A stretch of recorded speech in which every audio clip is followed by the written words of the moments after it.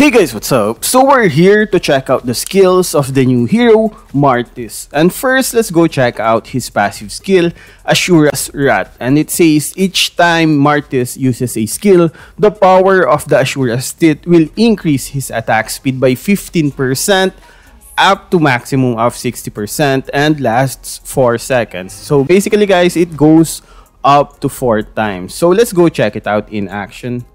So this is your passive skill getting triggered. And it goes up to 4 times. Now, as you can see guys, each time your skill hits, it increases your attack speed by 15%. And it goes all the way to 60%. You'll notice here that your second skill actually hits 4 times. So basically all you need is your second skill to fill up that stack on your passive and get that 60% attack speed, which is really a lot. So next up is your first skill, Ashura Aura, and it's a pretty straightforward skill. And it says Martis focuses the power of Ashura's Teeth to draw in enemies in a fan-shaped area in front of him and attack them for 320 physical damage. So let's go check it out in action, guys. There you go, guys. It's just a one-hit skill wherein you charge a bit towards your target.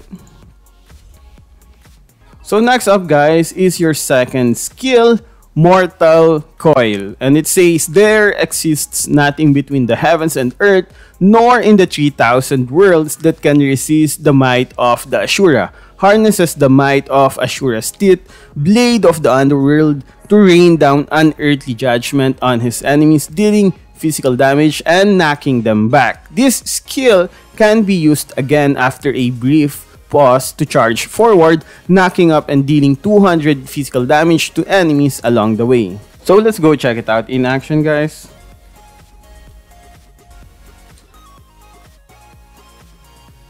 And there you go, guys. Now, as you can see, it hits 3 times on the first use and another hit on the second use. And it's actually a great CC skill since not only do you knock back your opponents, but you also knock them up. And not only that, after the use of the first of the skill, you'll have a 60% attack speed because of your passive skill. But to be honest, the enemy didn't seem to get knocked back, only getting knocked up.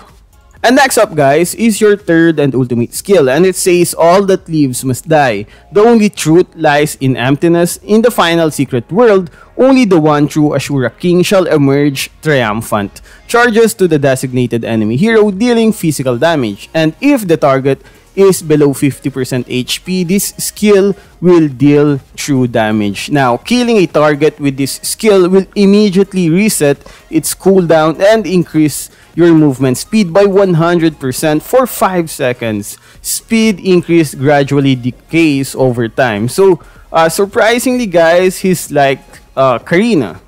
So let's go check it out in action, guys.